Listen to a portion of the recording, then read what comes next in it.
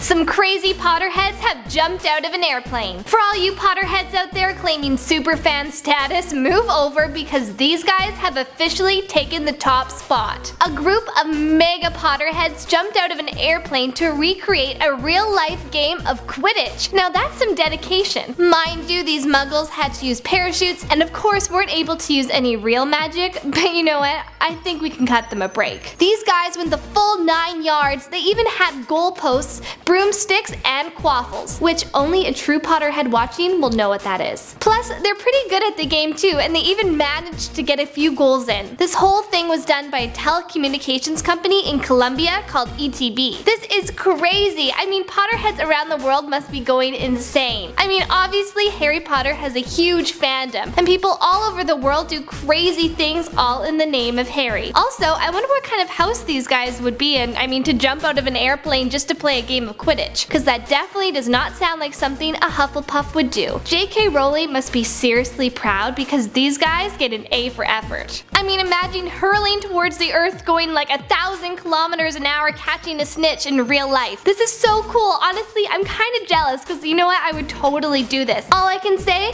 is go Gryffindor. That's all for today, guys. If you liked this video, make sure to like and subscribe down below, and don't forget to tell me what's the craziest thing that you've ever done for Harry Potter. Alright, make sure to like and subscribe, give a thumbs up, follow Information Overload on Instagram, and follow my own Instagram at Risk95. Have a great day.